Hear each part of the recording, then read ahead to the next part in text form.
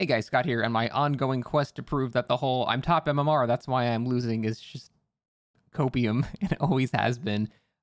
Behavior has now released statistics for the top 5% MMR, which I'm willing to bet is that like infamous 1600 soft cap. If you're unaware, once you get past 1600 MMR, you are now able to match with everyone else that's above you. There's no real upper cap.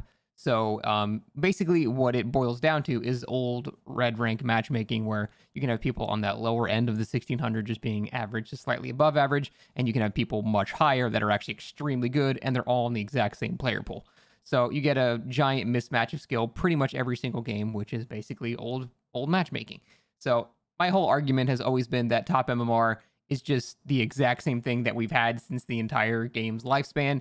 And a lot of people keep telling me I'm wrong, but they keep releasing data that proves I am not wrong, because this is the top 5%, and we have Wesker, Plague, Dredge, Oni, Pinhead, Sadako, and Blight, all better than Nurse, apparently, in terms of kill rate. Now, I know kill rate is not a end-all indicator of what's going on in a match. I'm not stupid. I understand that sometimes you get 2 hooks in a match, but then you have no ed and you get a 4K because of that. Doesn't mean you were doing well in that match. It just means you ended up winning at the very end. At the same time, you always get a lot of people, like in the entire community, everyone is like trying to play sweatier because now that they know that kills are all that matters, well, now they're going for kills more, they're camping and tunneling and slugging more. They're doing this because kills are all that matters, right? So really the end result of how many people you kill is the only thing that matters. But at the same time, they'll argue that, well, it doesn't matter because I wasn't doing well the whole match. I got a 4K, but it was because of my note. The whole point is you can't have it both ways. You can't say that kills are what matter and then not care that you got a 4K in the end by the manner in which you got to that 4K. So you can't have it both ways. And I noticed a lot of people in the killer community are trying to have it both ways. If the end result is you get a 4K, then that's really all that matters. I'm not saying that's correct, but according to the devs and according to the way wins are registered and the way most of them believe that they need to play now, that's just how it is. So if we have a scenario in which, Pinhead is being labeled better than Blight and Nurse, obviously this is ridiculous because we know Pinhead is not better than Blight and Nurse. We know that. And because we know that, we can prove that this data doesn't really mean much of anything.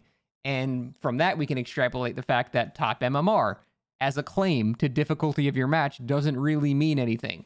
We have Pig above the Artist. Artist is like the 3rd best killer in the game, and the Pig has a higher kill rate than the Artist. I don't know how much more data they need to keep shoving down people's throats to prove that killers are just doing better than people claim they are. There's so many people claiming that killers are getting destroyed every match, and it does happen.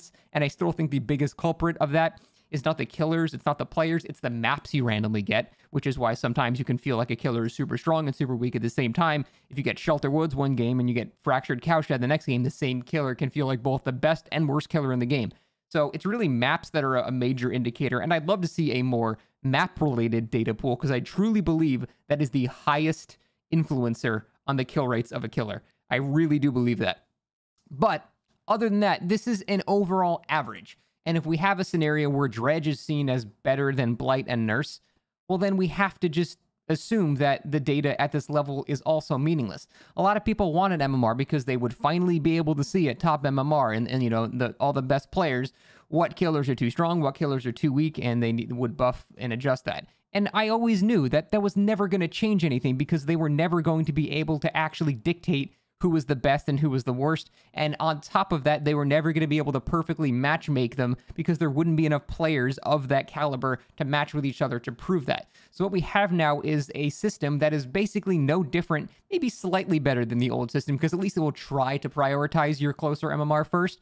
But still, if you have a queue that's more than like a minute or two, which is pretty damn common depending on the time of day that you play the game, you're going to have a scenario where you're just no different from the old run-reg matchmaking. You're going to have a giant varying levels of skill every match, with the sole determining factor, I think, being what map you get. And so, yeah, this is just more proof that the whole high MMR thing, I have to sweat, I have to tunnel, I have to camp, and all that stuff because I'm high MMR, doesn't mean jack shit. The high MMR is, the data was surprisingly similar. Actually, if you check it, the data is surprisingly similar to the actual regular MMR too. There's a couple of changes, but it's only like a couple of percent here and there. It's really not that much of a difference.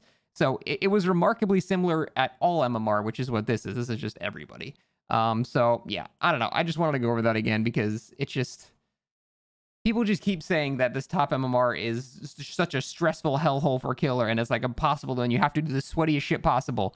But this just proves that fucking Pinhead is winning like more than Blight and Nurse apparently, which is, I just find funny. And it's important to remember, you can't be a killer that has increased your tunneling and camping and stuff recently because the devs have proven that kills are their win condition. You can't be a killer that does that now, and then your result is a 4K because of those conditions, but at the same time, you don't care because the method in which you got there wasn't to your satisfaction. So I agree. I don't want the game to be balanced around that kind of stuff, but here's my opinion on that matter. I don't think it is. I think killer has been made easy enough to the point where you legitimately do not have to tunnel, slug, and camp anymore. Maybe every once in a while, like one guy or something like that. I'm not saying you never do it. Hell, I do it in some of my games too. Sometimes a situation arises where someone is saved and I have no option but to tunnel somebody because the guy just hides or something like that. It does happen. I'm not pretending I'm super innocent and I play super jolly survivor rulebook every single game. But I genuinely don't have to camp and tunnel all that stuff in all my games. And again, I know I play this game more than most people. I'm not indicative of a normal player or anything like that. And I completely understand that. You can get to that point, but it's not realistic to expect that too. And that's completely fine. But the whole point of this is just that whole top MMR thing. If you've ever said in an argument, well, I'm top MMR, so I have to do this. I mean, this just proves that it's just not true because the matches are almost the exact same as the low MMR. This data is basically just proving that all this matchmaking stuff is meaningless. Otherwise, you would not have Wesker with significantly higher win rates than Blight and stuff like that. Because, you know, Blight is obviously better than Wesker. So that's pretty much it. I don't know how many times they have to keep releasing information like this until people will accept it, but I'll keep reporting on it till they do. Thanks for watching.